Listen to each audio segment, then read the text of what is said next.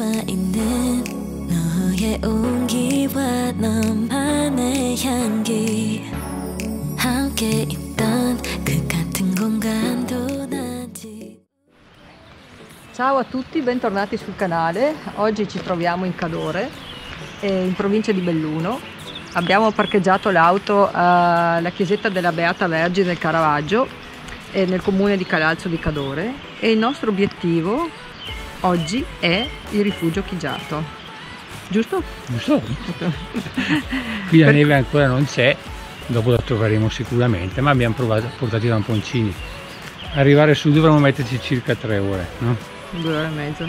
Fa la figa adesso, ma dai, più o meno 3 ore, dai. Adesso vediamo come va, adesso partiamo e vediamo di arrivare. Ciao ciao!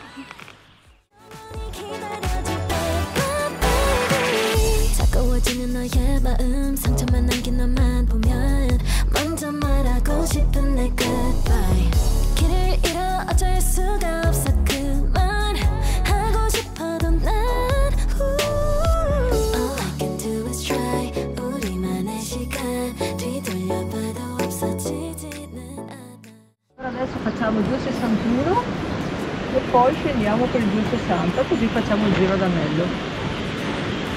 Ok? Via, partiamo! Oggi le previsioni meteo non erano meravigliose. È prevista pioggia nel pomeriggio. Però dovremmo farcela, dai, a tornare prima che piove. Comunque dopo 5 minuti finisce l'asfalto e adesso si va.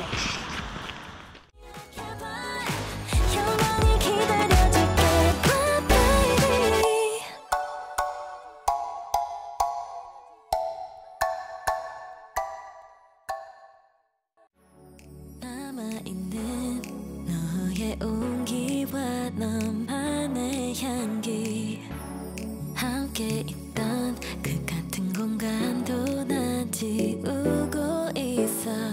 All I can do is try. Montanari a 50 minuti dalla partenza, il percorso sempre facile. Siamo arrivati a questo bivio e abbiamo visto che ci sono le macchine parcheggiate, probabilmente si può arrivare fino qua risparmiando il primo pezzo di strada. Adesso non ho fatto caso se c'è un divieto, ma vedo le macchine qua, presumo sì. Adesso noi qui continuiamo qua a sinistra, Rifugio Chiggiato 261, siamo in località La Stua. Ecco i miei compagni di merende. Ciao ciao!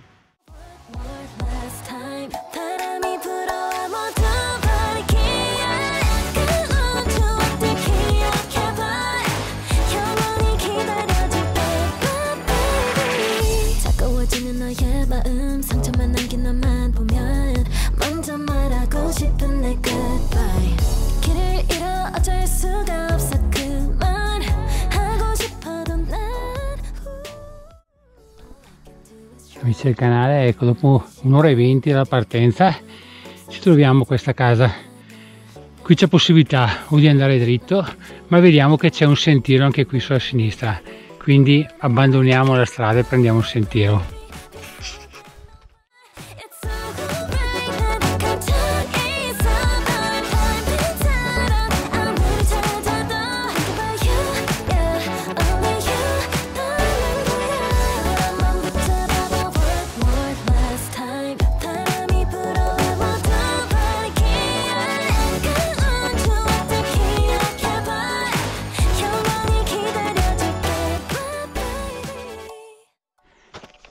Ragazzi, siamo a 1600 metri, dopo più di 2 ore che camminiamo, e veramente questo percorso, almeno fino a qui, è tutto nel bosco, quindi a livello panoramico non è eccezionale.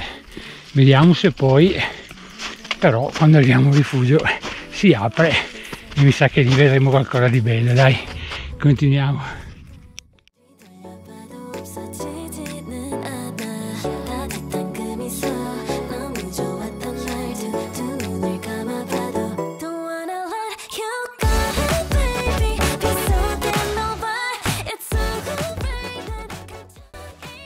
Ragazzi, fatica anche oggi, c'è un sacco di neve qua sopra, ma dai, ci riusciremo anche stavolta.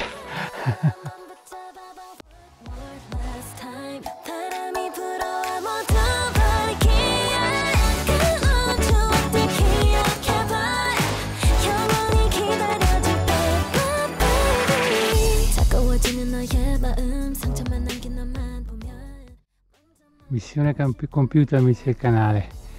Altro che 2 ore e mezza, altro che 3 ore. 3 ore e 20 ci abbiamo messo, una faticaccia con la neve, però siamo arrivati. E il tempo sta venendo anche brutto. Che dici, Luciana?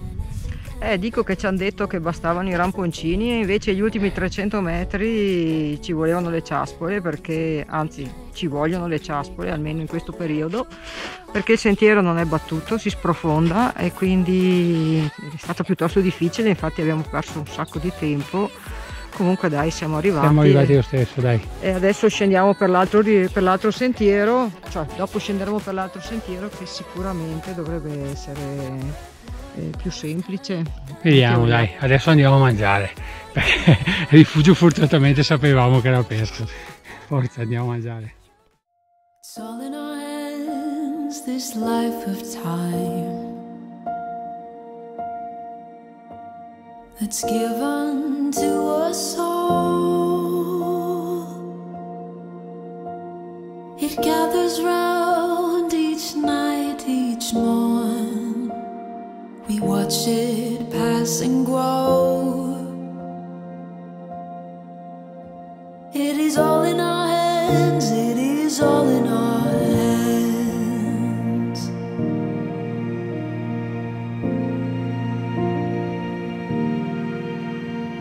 With every field and rising sea, can hear the sounds of all, and with every change we'll always be where hope's not lost but found. It is all in our hands, it is all in our hands.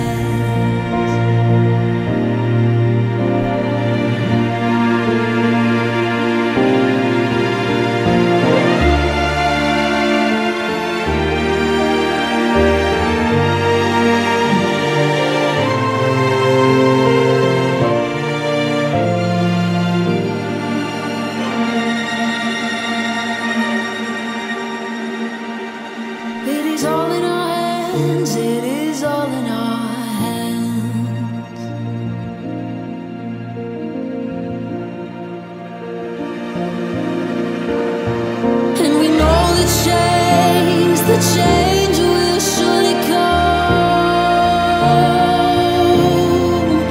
Maybe one more trip around the sun.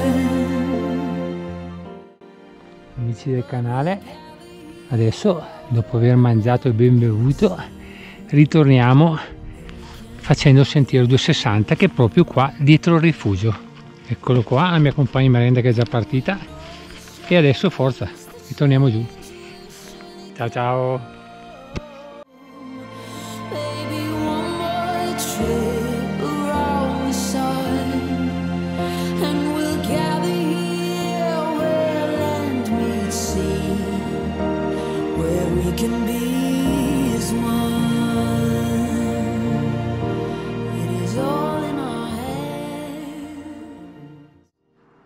Ma che bello sto sentiero, visto che bella sta valle. Diciamo che questo è un po' più esposto rispetto a quello dell'andata. Direi che quello dell'andata è per chi soffre di vertigini, perciò uno che soffre di vertigini conviene fare il 261 sia in andata che in ritorno. Sì, questo è un po' più esposto, dai. Questo è un po' più esposto, però è carino, bello. Forza, dai, perché più aperto. Ho sentito 2 gocce. Ciao ciao, via. It's given to us all.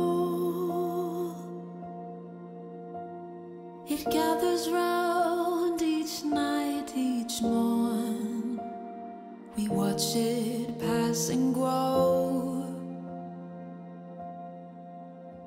It is all in our hands, it is all in our hands. Amici del canale, anche oggi il nostro video è finito. E stavolta il finale lo facciamo in macchina perché sta piovendo di maledetto. Infatti avevano detto che alle 3 pioveva, effettivamente è andata così. Comunque dai, il giro è finito, è stato abbastanza bello. Abbiamo fatto 1000 metri di slivello e 6 ore ci abbiamo messo a fare il giro completo. Il panorama è bello solo in cima, diciamo, perché sia l'andata che il ritorno sei sempre nel bosco. Il sentiero del ritorno è un po' più spericolato rispetto a quello dell'andata. Che dici? Ma c'è anche panorama nel sentiero del ritorno? Un pochino, dai. No, è bella la Val d'Otte, si vede tutta questa valle. No, io se dovessi rifarlo farei l'andata e il ritorno dalla stessa parte per il 260, a gusto mio. Però poi diciamo che il 261 è più dolce, più adatto a tutti. Comunque noi abbiamo fatto il nostro giretto all'anello. Spero il video vi sia piaciuto. Se vi è piaciuto, come sempre vi chiedo di mettere un bel like, un pollice in su, e se volete vedere altri video come questi e prenderli come spunto per fare dei trekking vostri, iscrivetevi al mio canale in modo tale da rimanere aggiornati sui miei prossimi video. Ciao da Domenico e Luciana.